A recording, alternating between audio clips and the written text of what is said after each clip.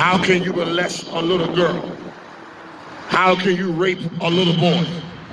How can somebody kill a little innocent child? God told me to preach against child abuse today. Many of you has been abused by your mother. You've been abused by your father. And this is why you don't like yourself. And because you've been molested, you feel dirty. And you feel like it's your fault. It's not your fault that you got raped. So stop blaming yourself. Sometimes you got these nasty, dirty old men lusting after his daughter. Nasty, dirty mothers lusting after her son. And don't want to see her son get married because she lusted. So I'm going to preach on the stuff that a lot of preachers don't preach about. But the Bible said, ye shall know the truth, and the truth shall make you free. Hallelujah. This stuff that's even going on in the Roman Catholic churches.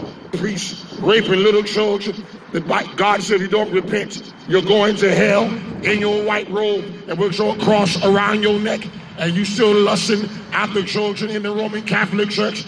God is not pleased. Hallelujah. Not just only in the Roman Catholic churches. It's even going on in Pentecost. God bless you, man of God. I'm happy to see you this morning. Praise God for you. Even in the Pentecostal churches, you got rapists sitting up in the pulpit talking about he a bishop. Out there raping some little boy in the church and think God don't see it. You're not going to heaven because you're a bishop. You're going to heaven because you love Jesus. If you love Jesus, you love your wife and you don't beat on your wife. You love your husband and you don't be a gold digger. You love your children and you don't child molest your child. Repent. Hallelujah.